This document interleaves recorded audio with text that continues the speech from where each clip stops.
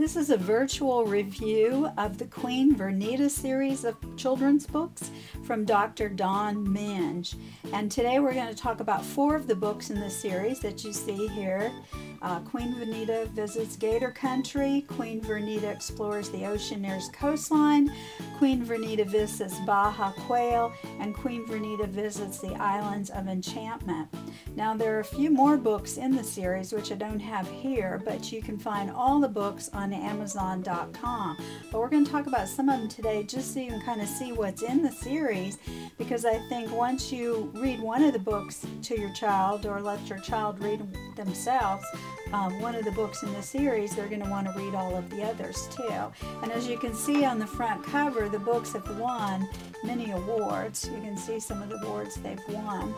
And as you also can see, the books are quite colorful, a lot of illustrations.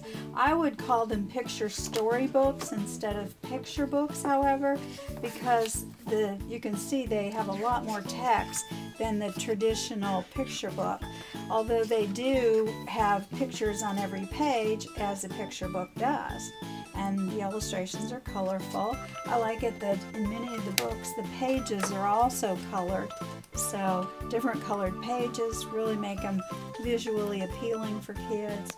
A lot of things to see in the books. Now this one we did a review for, and an actual virtual book tour that you can see the links to below this video, and you can go back and look at that, follow that virtual book tour where you'll learn a lot more about all of the books. And also I did an interview on my podcast Book Bites for Kids with the author, and you can listen to that as well. So this book, you'll learn more about that in the virtual book tour. What I like about all the books though is they follow the same kind of format. Queen Vernita is, I think it says she's the Queen of the Oceaneer's Kingdom. Queen of the Oceaneer's Kingdom, and in each book she's getting ready to go on a trip. And the way the format is the same in each trip or each book is that she's going to go on a trip that's going to last 12 months. And then in each book it tells us where she is in January and what she's doing. So it's a nice little book for kids who are just learning not only to read, but are learning the days of the week, the months of the year, that kind of thing, because they'll learn the days of the month and how they follow each other. And then once it gets into each month, for like this one, she comes to her first stop, and on Monday it tells you what she does, and then on Tuesday, and it goes all through the week. Then it says, you know, January's coming to an end, so now here's where she's going to be in February. And then we go through a week again in February and see what's happening, and then it says the rest of the month, this is what she did. Now, the other good thing about these books, I mean, they're fun stories for kids because you get to see all these neat pictures and things of where she went. And I think, just as a little aside, Queen Vernita is based on Dawn's grandmother. That was her grandmother's name.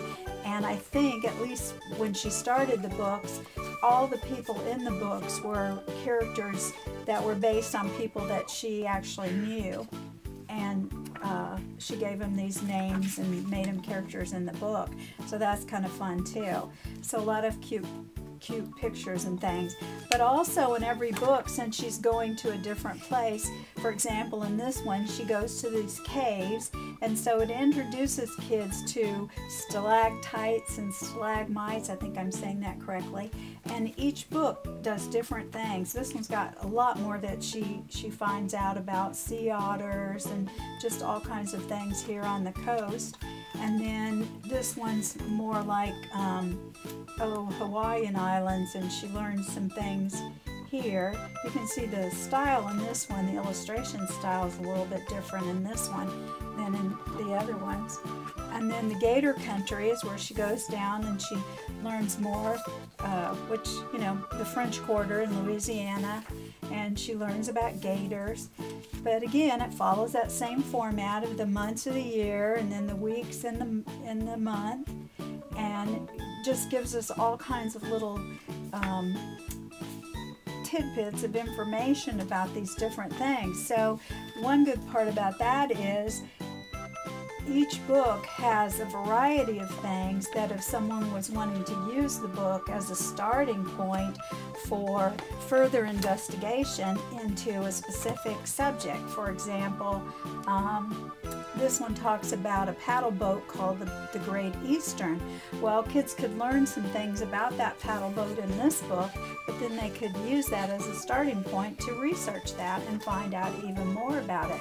Also talks about how she goes to Mardi Gras, tells you some things about that, but then they could learn more about Mardi Gras by, just going off on their own.